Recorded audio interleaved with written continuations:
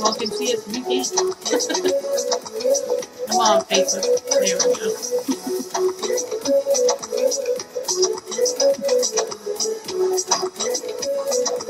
We're gonna wait a few minutes to let people get in here.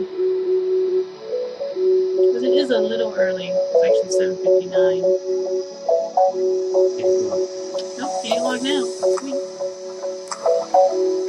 We'll just wait a couple more minutes.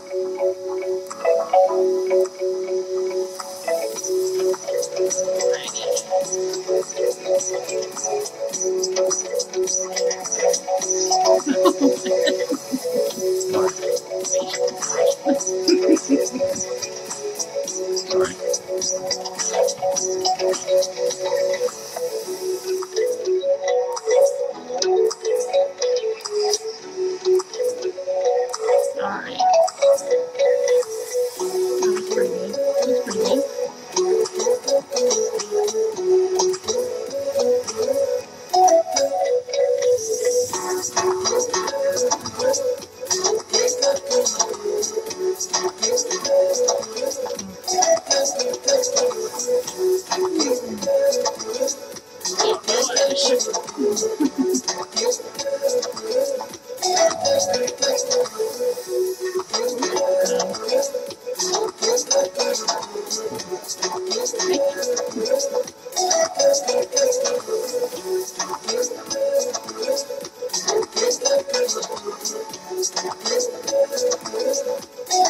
pretty good.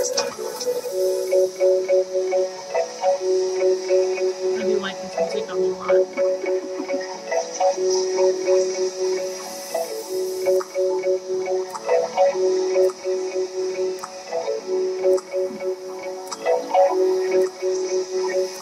But it's time to stop it. Alright, so today we're talking about traveling debt-free, why we do it and why we think it's important. So I'm just going to start with the monologue right here, and then we'll get into if anybody has any questions or comments. Okay. Alright, so we're going to cover 2 reasons we want to do debt-free, and a story about how debt can let you down and how you can travel debt-free. So reason number 1 is we're Christians and the Bible says it's not the best. The one that people hear all the time is Proverbs 22:7 that says the rich rule over the poor and the borrower is slave to the lender. So, you know, we don't want to be anyone's literal or metaphorical slaves, so we do this way. So reason number 2, when you purchase something with debt, it doesn't always belong to you. Like if I go buy a dress with a credit card, that's mine until I have to pay off the credit card sometimes. But if I, for example, purchase a home traditionally, what I'm getting is a mortgage. And a mortgage is money you have to pay back the bank that you bought with the house. So technically, until that house is paid off, you live in the bank's house. At any time, they could call your debt and take your house from you. So we don't want that either. We would rather whatever we're riding around in, whatever we're sleeping in, be ours. Okay? So that's why we want to do the cargo trailer. The cargo trailers are built the same quality or better as RVs. They cost less, and we can design it the way we want it, and it will be ours. There's no payments involved because they cost less. I think with everything but a bathroom, they're like $5,000. Quick story about a cargo trailer. I saw one today. You did? It's Wells Cargo. Wells Cargo. Oh, very punny. That's cute. I like But that. Tish. Yes. So a little bit of a story time. My dad would tell us this every once in a while. When he was younger and he was traveling around, he would use a credit card instead of taking a lot of cash. So he'd take a little bit, but not a lot. And then he would pay it off later, right? Well, on one of his trips, the credit system, the card system, everywhere he was, I think he was overseas, so everywhere in the where was he traveling? It was Germany. It was when we were in Germany. So everywhere in Germany and everywhere in France and all that stuff, you could not use this card because the whole system crashed. So all he had, I believe, was cash to get home, and that was it. So I don't want to be stranded by a credit card because I rely on it and all this other stuff. I would rather just carry cash a smart way. Not a lot either. Like, a lot of people are like, but I don't want to have hundreds of dollars. So don't use hundreds of dollars. Use your debit card, let your bank know where you're going, and, you know, carry a little bit of cash in your boot or something. I don't know. But don't be afraid to do it that way, because a lot of times credit cards can decline for any reason and all this stuff. Cash is king. And cash did, in that day for my dad, save the day. So... It's the good old Dave Ramsey line. what's that? Dead is dumb, cash is king. That's right. So, how to travel debt-free. If you've been keeping track of us, then you've seen all of the places we've gone. And a majority of the places we've gone are free. You get in there free admission. There's no cost or anything. Beautiful natural spaces you can go to. Some of these places you can camp at even. And so you need to utilize that, right?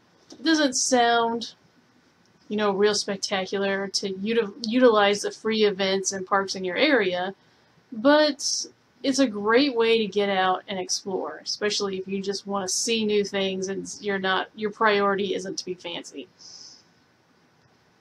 So this is especially good if you have kids, you just want to get them out of the house and create some great memories. One of my favorite memories that I come back to often was an overnight camping trip, or it might have been 2 days, we took with my dad and one of his friends to the middle of nowhere. We were at this river, and it was just awesome. I mean, awesome. I remember it to this day as one of my favorite things. So you never know what's going to create a memory for someone. Okay, so number 2, to travel debt-free, be frugal. A budget each month or even each time you get paid helps you see where your money's going and helps you control it.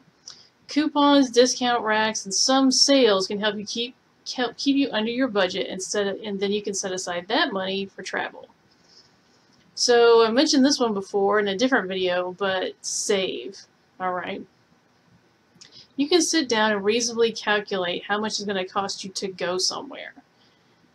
In gas, in food, you just have to set yourself a travel budget and then save towards that goal. What's great about this is you can decide how much you spend. So it can be a big one or it can be a little one. But whatever it is, it's yours and you decide what happens. I've met a couple before, and I've also mentioned this before, who save 2 months worth of bills and then however much they need to go on their trip. And then this way, when they're on their trip, they don't have to worry about their bills getting paid. So what they do is they then apply that 2 months worth of money to those bills, and then they leave for 2 months and go wherever it is they want to go. And this way, it's worry-free for them. Now, they may only travel once a year or once every 2 years, but when they do, they don't have to worry about anything. And that's the way they like to do it. So basically, what's your goal? What do you want to do? And how are you going to accomplish it is the thing. So, I think the best one, what we do, we use all of these. So we utilize free events and parks in our area. We're frugal and we save. It's the only way to really do it as far as I'm concerned. If you can get a job that travels you around, that's another great way to do it. If you can, and somehow, like, we're Christians, so we're trying to be very traditional in that, and so my husband works outside of the home and I work on the inside of the home. So that being said, anything I create is extra. So if I can create extra, and we'll put that towards travel, or we'll put that towards, like, I'm trying to get a better webcam or something like that. We'll put it towards that instead of putting it towards, you know, other things. I have lots of plans, lots of things I'd like to do, lots of things we would like to do, truthfully.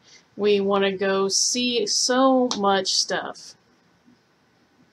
And the whole thing is that when you have big dreams, sometimes you just got to plan really well, and they'll come true. It's all up to you guys. So that's all I have for tonight. I will see you guys next week. Bye.